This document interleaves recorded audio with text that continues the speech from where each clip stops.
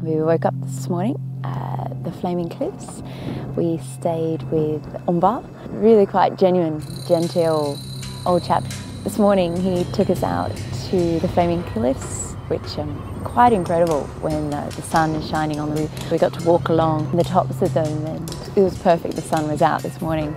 He then showed us dinosaur bones. Apparently Mongolia has quite a large collection around the Flaming Cliffs where they're hoping to set up another museum. Now we're on our way to pick up Mary.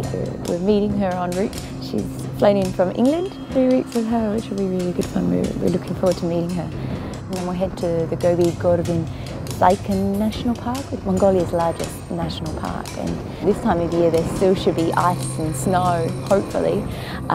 And then we're going to go stay with a family on the plains tonight. Sandstorm, snowstorm, who knows what we will expect.